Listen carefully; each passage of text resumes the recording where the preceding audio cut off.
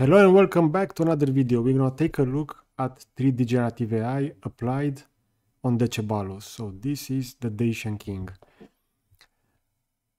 So if you're not familiar with Decebalus, we see that this was the last Dacian king, and he is famous for fighting 3 wars against Roman empires under 2 emperors. So one of the emperor was Domitian, and the second emperor was Trajan.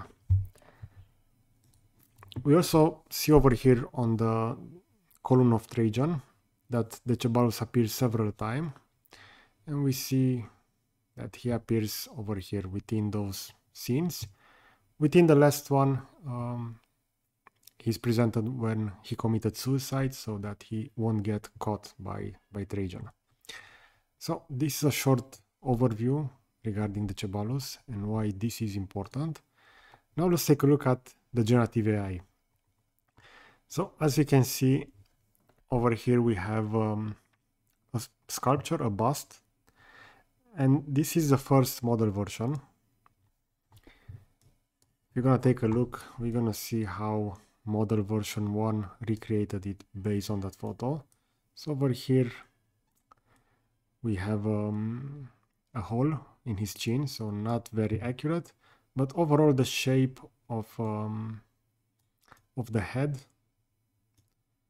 is quite well defined. So keep in mind that this was model version 1, the debut version of Common Sense AI machine. Afterwards we have the version 1.1. As you can see, this let's say it should generate better textures, but the main disadvantage of 1.1 is that it will also alterate the model. So since this is generative AI, in some cases it is intended to add, so it won't be exactly as within the reference. But as we can see, the model is far from that, from the Decebalus.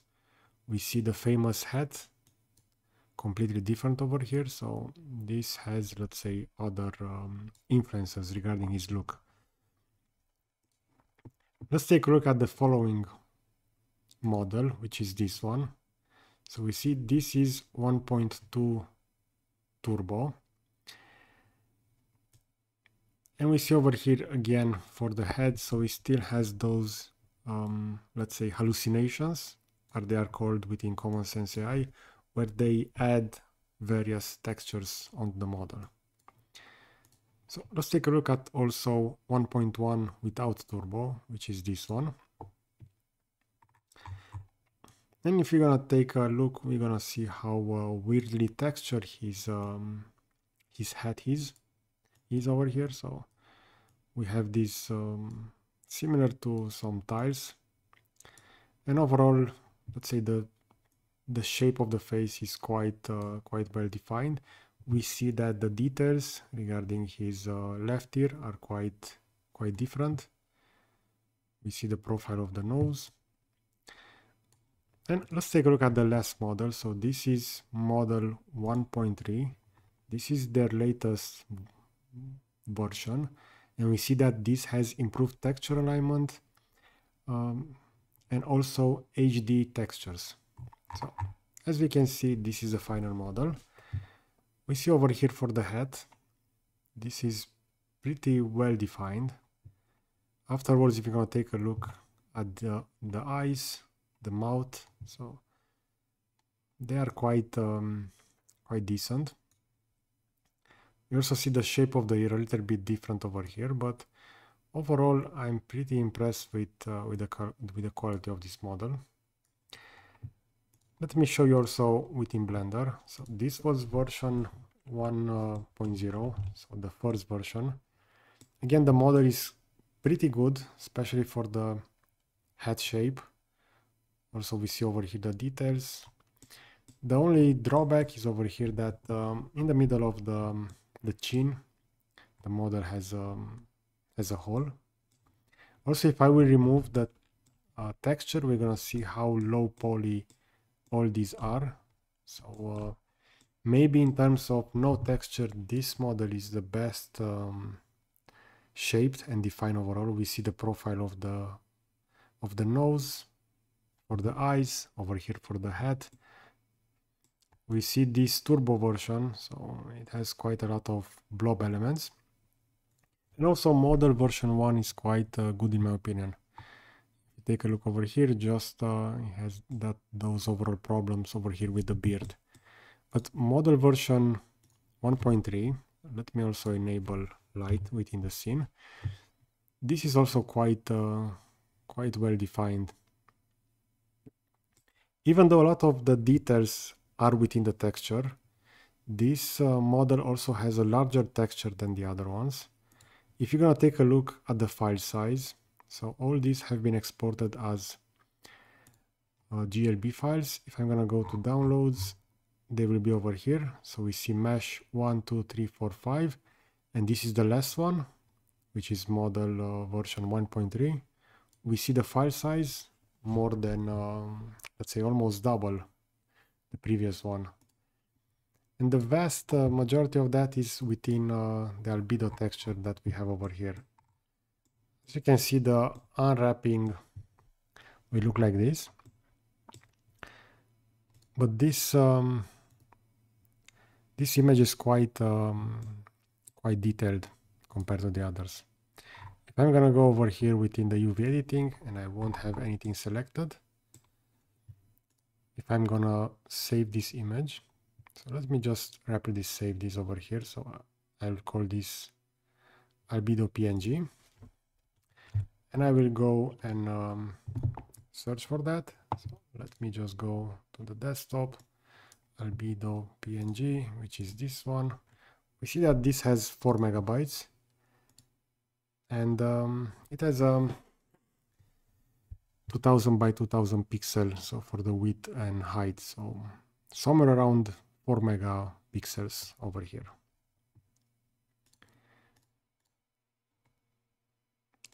Okay, so I'm really curious, what is your opinion?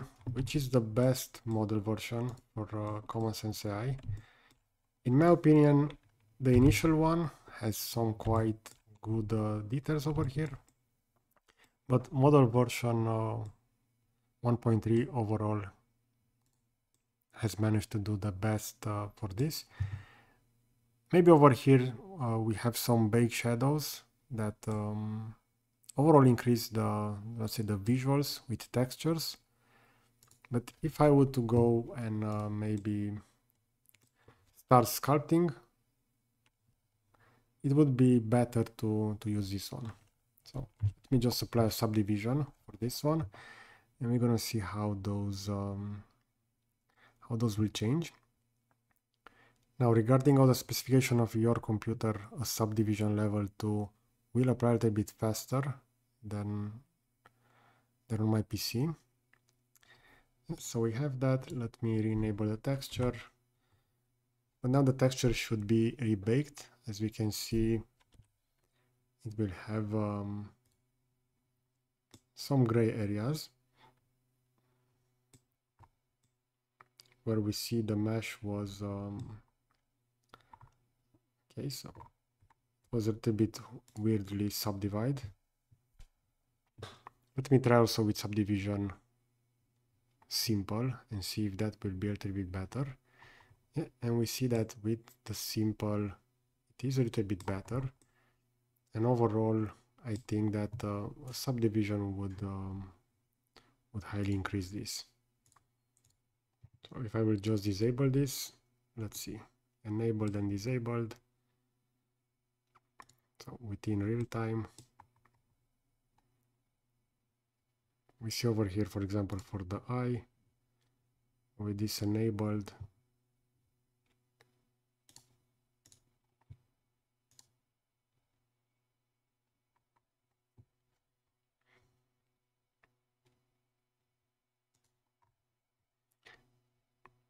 okay, so